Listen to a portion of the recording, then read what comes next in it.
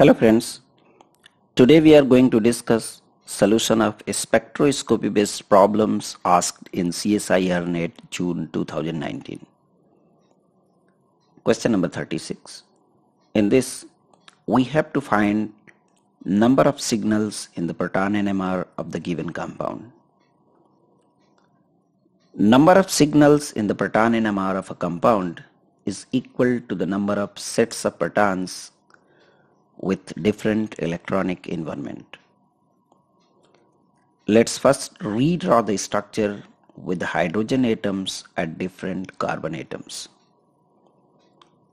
Label different sets of protons with different alphabets as A, B, C, and D.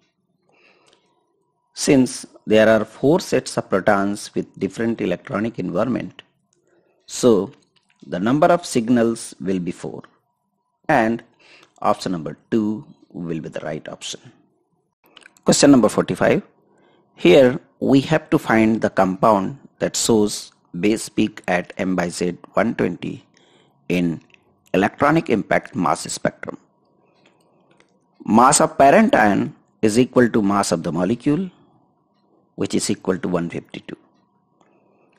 Mass of parent ion, which is 152, minus mass of base peak, which is 120, is equal to 32. That corresponds to the loss of methanol molecule. Loss of alcohol molecule is the characteristic fragmentation of orthohydroxy esters. So option 3 is the correct option. Now we will see how fragmentation occurs. Methyl salicylate after electronic bombardment loses one non-bonding electron to produce parent ion with M/Z 152. Loss of methanol occurs like this to produce radical cation, which is resonance stabilized. The mass of this radical cation is 120. Question number 84. In this, we have to find the correct structure of the compound based on the given IR, NMR and mass data. Presence of 2 doublets for 2 proton each in the aromatic region in the proton NMR suggests 1,4 disubstituted benzene ring. So we can rule out option number 4, which has 1,3 substitution pattern. Presence of IR band at 1685 centimeter inverse suggests aromatic ketone. So we can also rule out option number 3. So either 1 or 2 is the correct option. Based on NMR, it is difficult to find the correct structure. So we will use mass data. Compound shown in option number 1 after electronic bombardment will give this molecular ion. This will undergo McLafferty rearrangement like this to produce radical cation that will show peaks at M/Z 200 and 198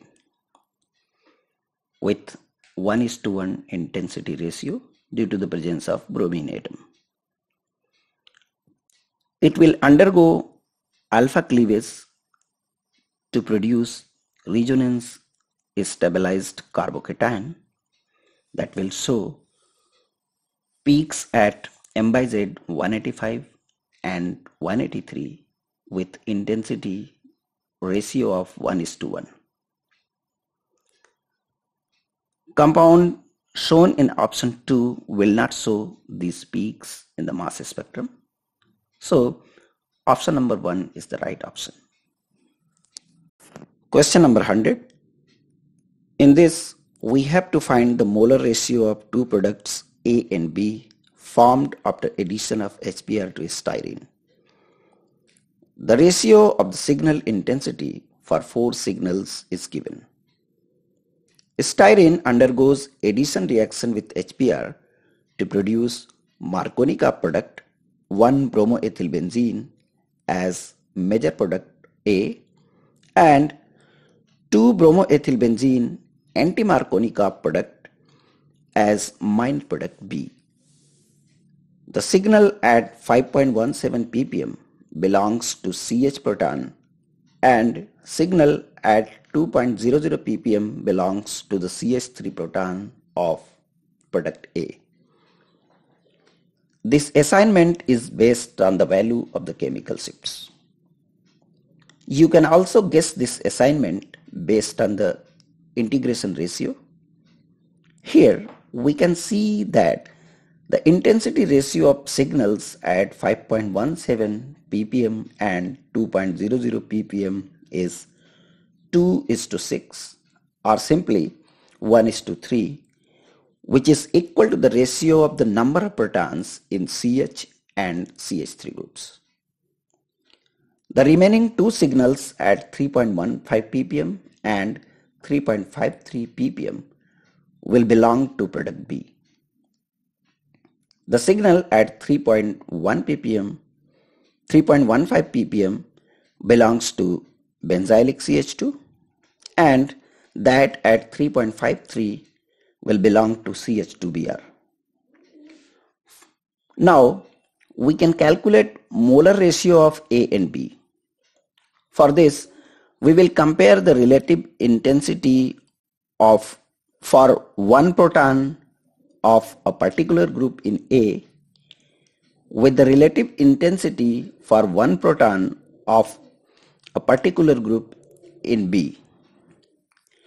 In product A, the signal at 5.17 ppm is for one proton with relative intensity 2. In product B, the signal at 3.53 ppm is for two protons with the relative intensity 1. So for one proton it will be equal to 0.5. So the molar ratio A:B will be equal to 2:0.5. That will be equal to 4:1. So option number 2 is the right option. That's all in this video. Please subscribe my channel and press the bell icon if you like this video.